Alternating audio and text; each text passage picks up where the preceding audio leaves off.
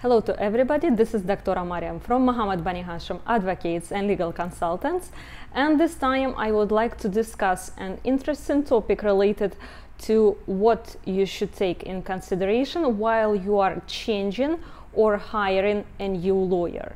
If we are talking about the local courts and local litigation, in case you decided by any circumstances to change or to hire a new lawyer, first of all, you should of course sign a new power of attorney and to entitle the new lawyer to enter the case.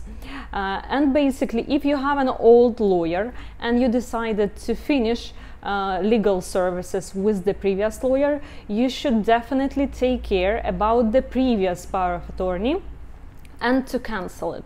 There might be some difficulties if the client is overseas, so as an advice, you can try to contact first of all with your lawyer and to finish in a legal way, in a certain legal way, your relationship. And also you can contact notary public and you can contact a court stating your claim and number of your claim, that in this situation your lawyer is not going to continue anymore.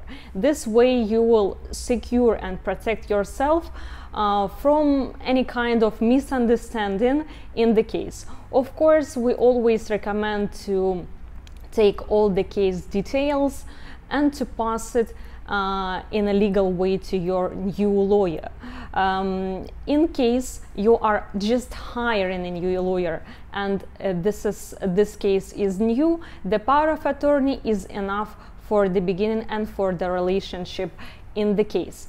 In case we are talking about the DIFC claims, here the situation is a little bit different, and basically you don't need to have a power of attorney.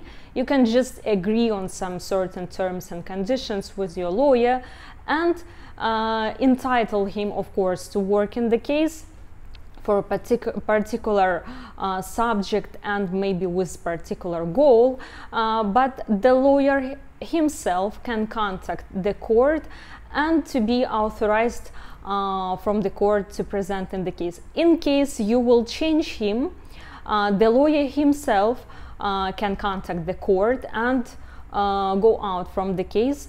If there is any kind of misunderstanding, the party can also contact the court and drop an email explaining the situation, that the legal relationship between him and his lawyer are finished for any reason. I hope you all will stay on the safe side of the law. Always take in consideration details to be in safe situation and to hold all necessary points in your hands. Thank you so much for your attention. Subscribe on our YouTube channel Legal One. Follow us on Facebook and Instagram. Thank you so much for your attention and goodbye.